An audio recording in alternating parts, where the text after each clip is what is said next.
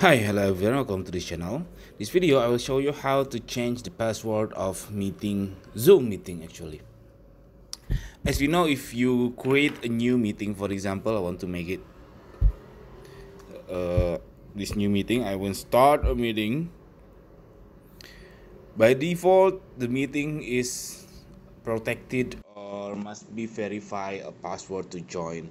The password is a randomly passcode like this MZFN3FE so on.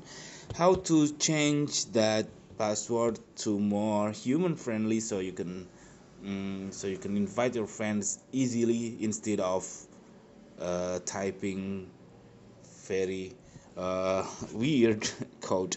Okay, how to doing that? Actually, you can do it not by using the new meeting feature, but you have to go to setting first. You have to click these meetings, and then here your personal meeting ID, and then here you can click edit. Actually, I don't really know what is the difference in new meetings and then personal meetings. What I know is only that for recurring meetings you can use for personal meetings.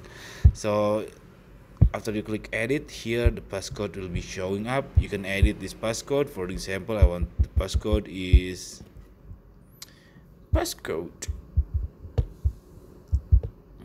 123 or passcode 111. Okay, click save.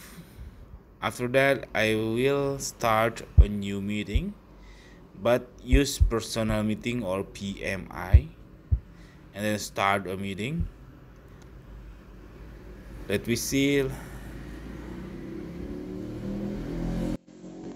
then I will check whether the password is correct or not. Here, yeah, here already changed. The passcode is passcode 11.